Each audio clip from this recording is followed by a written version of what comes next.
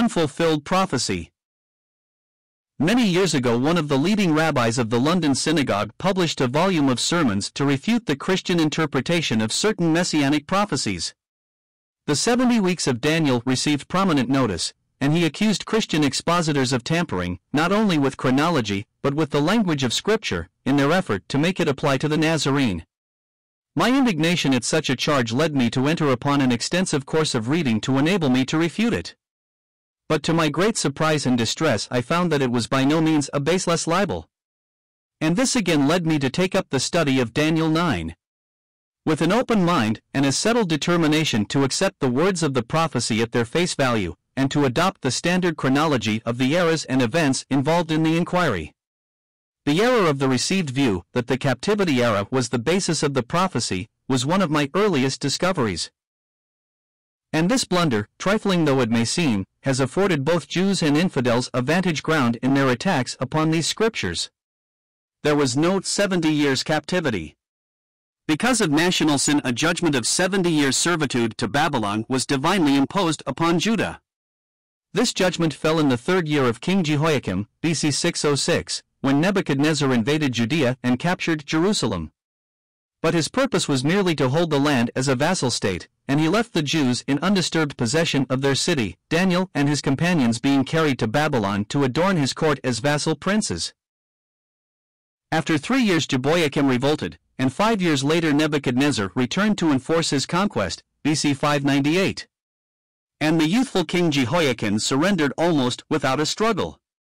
On his first invasion, the king of Babylon had proved magnanimous and lenient. But now he had to punish rebellion, and he carried away all Jerusalem, leaving none behind save the poorest sort of the people of the land. This was what, in the opening words of his book, Ezekiel terms King Jehoiakim's captivity, the prophet himself being numbered among the captives.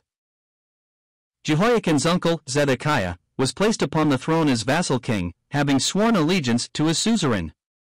In common with the residue of Jerusalem that remained in the land, he had ever before him Jeremiah's warnings that a refusal to submit to the divine decree which brought them under servitude to Babylon would bring upon them a far more terrible judgment. Nebuchadnezzar would again return to destroy them utterly, and to make the land a desolation and an astonishment.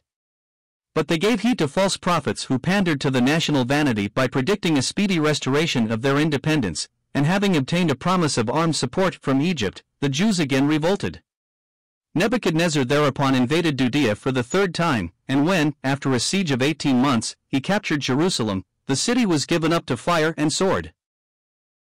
The last chapter of 2 Chronicles contains the sad story of Judah's sin and of the divine judgments it brought upon them. 3 several judgments, distinct, though in part concurrent, thus befell that stiff-necked people.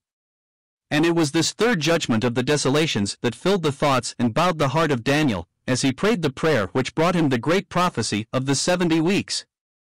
No words could be plainer or more definite. I Daniel understood by the books the number of the years whereof the word of the Lord came to Jeremiah the prophet, for the accomplishing of the desolations of Jerusalem, even 70 years.